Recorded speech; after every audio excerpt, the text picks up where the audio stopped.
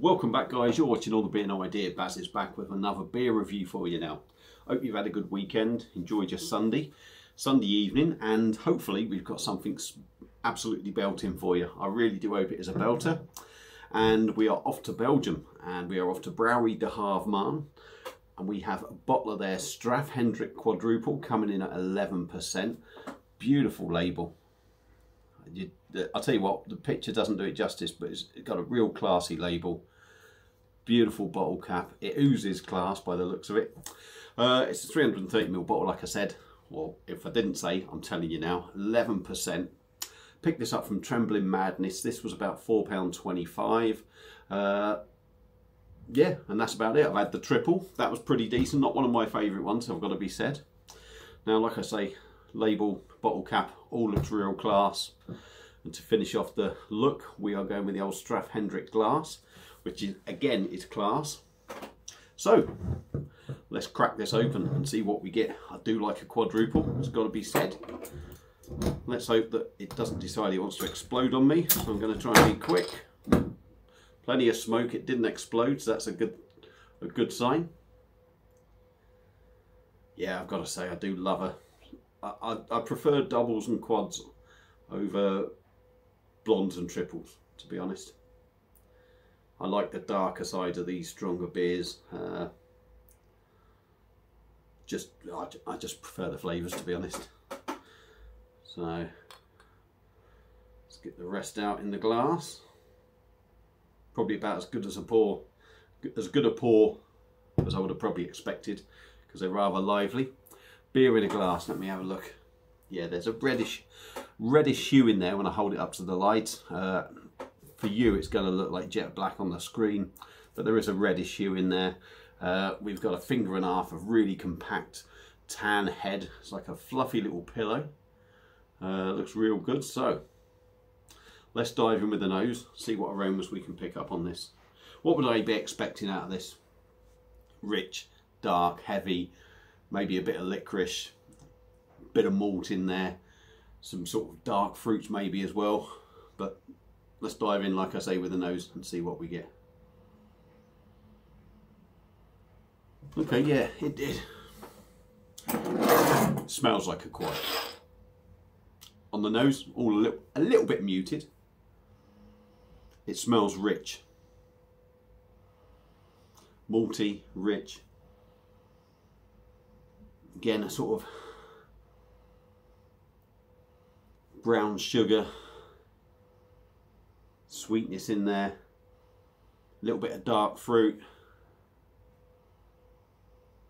even maybe a little inkling of chocolate in there as well for me. A little bit sweet.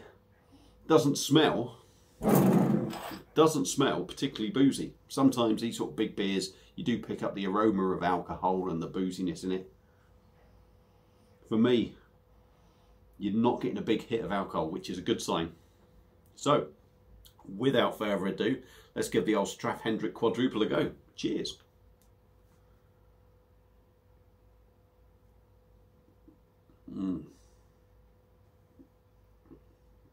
Oh, yeah. Yeah. Let's go in again. That's lovely.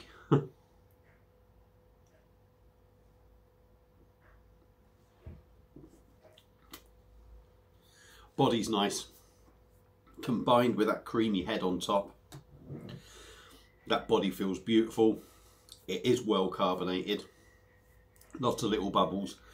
But again, with most Belgian beers, when they are well carbonated, they tend to be lots of tiny little bubbles that don't tear the inside of your mouth apart. They just caress, massage the inside of your mouth, and the mouthfeel on it is beautiful. Absolutely top.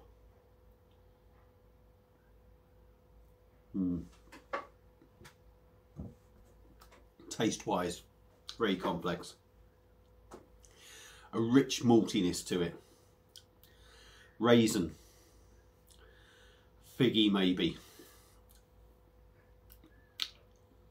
There's a rich brown sugar kind of thing going on in there for me. Maybe a bit of sort of molasses kind of thing. Definitely a big hit of sort of licorice, aniseed. That's leaving a bitterness in your mouth.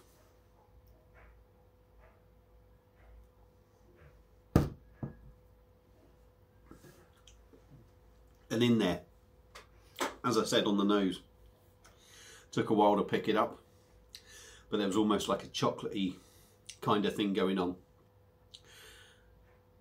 And I just picked that up in the taste as well then.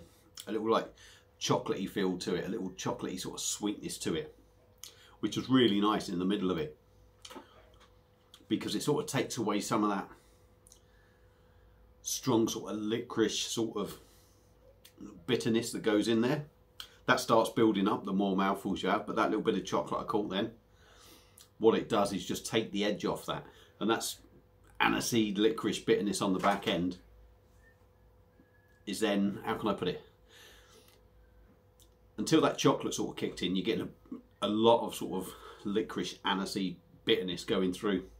That chocolate bit just takes the edge off, but it does come in on the back end again. You do feel it more on the back end, and it's really nice, really nice.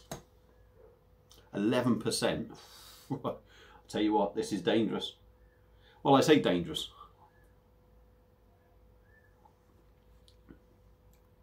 I'll tell you what, it's 11%. It doesn't drink anywhere near like 11%. And it's dangerous to the extent that it's very drinkable. Really sort of drinks really well. But it's on that back end, when that sort of aniseed licorice bitterness thing has sort of kicked in, then you kind of get a little bit of a feel of alcohol. Excuse me. And it is only a little bit.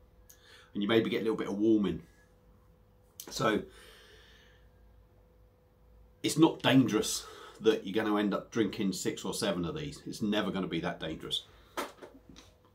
But it drinks very well that you could quite easily drink 2 of these rather quick and end up feeling a little bit worse for wear. It's a belter. For me, personally, it blows the triple out the water. But like I say, I think I'm more of a double stroke quad kind of drinker rather than maybe a blonde and a triple. But this is absolutely belting. And I'll tell you what, if you like your quadruples, you need to pick this up. £4.25, like I said, I think I paid for it from Trembling Madness. Worth absolutely every penny. That is a belter. So, that's it for this review. They're my opinions. If you've had this beer before, let me know what you think. Feel free to comment. If you haven't had it before, like I said, if you like a quadruple, you need to pick that up because that is a belter, absolute belter. So I'm going to leave it there. Hope you've enjoyed the video. Feel free to comment, feel free to subscribe, feel free to hit that bell that should be somewhere down there, I think. When you're watching this, it should be somewhere down there. Hit that if you want to be notified every time I release a video. I'm going to leave you all in peace now to enjoy your Sunday. You're probably having a stout if you're a good person. And that's it. So I'm going to shut up and leave you to it. Thanks for watching and see you on the next one. Cheers.